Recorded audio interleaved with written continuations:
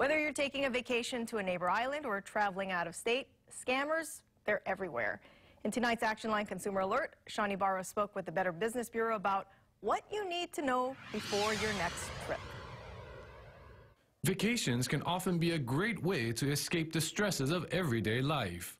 But scammers see it as an opportunity to capitalize on your mistakes. You want to be wary of a call that you get in the middle of the night from the front desk or saying they're from the hotel and that your credit card is expired or it didn't go through and you're going to have to get out unless you give them the credit card number over the phone.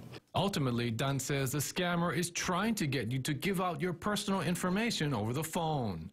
Instead, the Hawaii Better Business Bureau says hang up and go down to the front desk to take care of any pending transactions.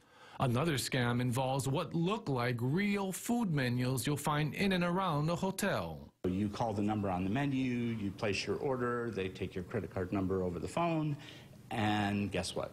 You've given up your credit card number, your CCV number, and your billing zip code. So again, they can charge your card and you're not getting any food. Over the last couple of years, police in Orlando say guests staying at several hotels have been targeted.